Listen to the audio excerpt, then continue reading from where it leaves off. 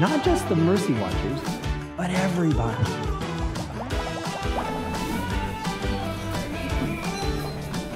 You know, the truth of the Eucharist is both simple and profound, and it's simply expressed in John chapter 6, right? Mm-hmm. What we call the bread of life discourse. Absolutely. Where Jesus, using the image of the manna from the Old Testament, mm-hmm. which of course even in biblical times there was a teaching that when the Messiah came, the manna would come back.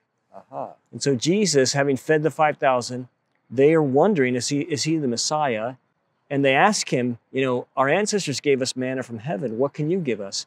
And then he says, I will give you manna from heaven, but not the manna that your fathers ate and died, but the bread of life, which leads to eternal life. Eternal life, yes. And then he goes into this whole explanation of what it means to eat his flesh and drink his blood. And in fact, he describes it in such realistic terms that some of his disciples refuse to follow him anymore. Yeah, they walk away. They're like, not in for this. Because they don't understand exactly what he's trying to teach them.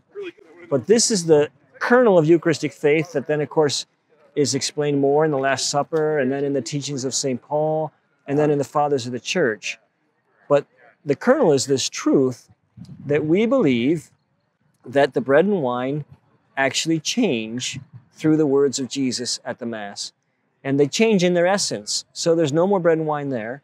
What's there is Jesus, body, blood, soul, and divinity. St. Thomas has the beautiful line, he says, all our other senses are in this deceived. We can't see Jesus. We can't sense him with our taste or touch. Right. He says, what says trusty hearing? It shall be believed. This is my body. And when Jesus says that, in fact, we believe that's exactly what happens.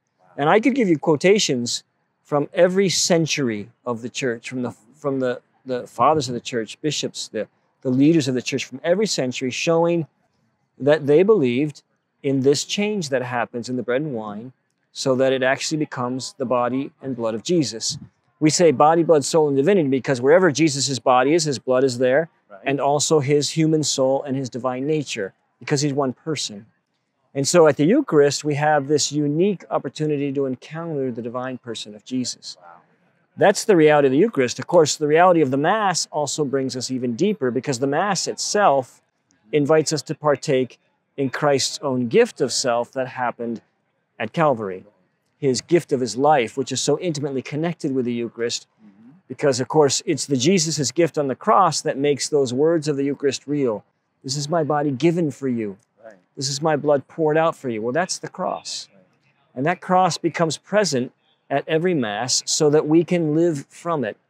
We can eat and drink the fruit of the cross, the blood and water which flowed from his side as he hung upon the cross, which flows to us in the Eucharist so that I can live forever. But if I don't understand that, right, or I believe it's only a symbol, I'll never come to understand the true power of what it means to actually share in Jesus' eternal life and encounter him as a person. I often say, by the way, especially for young people, the moment when they encounter the real person of Jesus in the Blessed Sacrament is the moment they begin being disciples. Because they all of a sudden realize, this is God and he's before me. And therefore, I have to submit myself to him.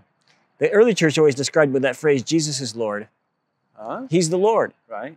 It was the favorite way to describe Jesus in the Bible. And that's what a disciple says. You're the Lord, and I submit my life to you. And I recognize my need for you, which everything about our faith flows from that moment of the encounter.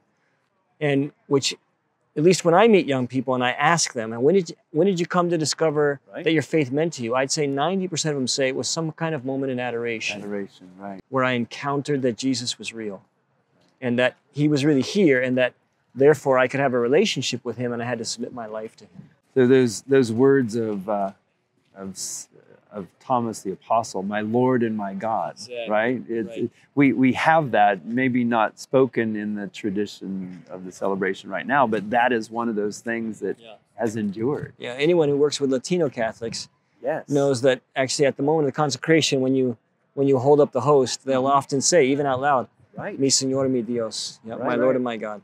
Yeah, absolutely. And you know, that's something that I'm glad you mentioned that, because our church, as it continues to reflect the great diversity of our human family, right, it is becoming much more open to a Hispanic culture. Absolutely. And at the University of St. Thomas, you know, the majority of our students come from backgrounds like that, and it's so important for us to understand the riches of that culture. But the wonderful thing about our universal church, the Catholic Church, is that it is God's family. So at the altar, that is the supper table, you will, of humanity, and we are all one, regardless of our background in that. So that's so beautiful. Every nation and tribe, every tongue and language, as it says in the book of Revelations. Right. And that's actually prefigured in the Mass today. Like today, the Mass was celebrated in Korean and in Vietnamese and in Chinese and in Tagalog and in all the languages of India and Africa and South America. Today, the very same one Eucharist is celebrated there. And so all the nations of the world are in fact one through the Mass. Absolutely.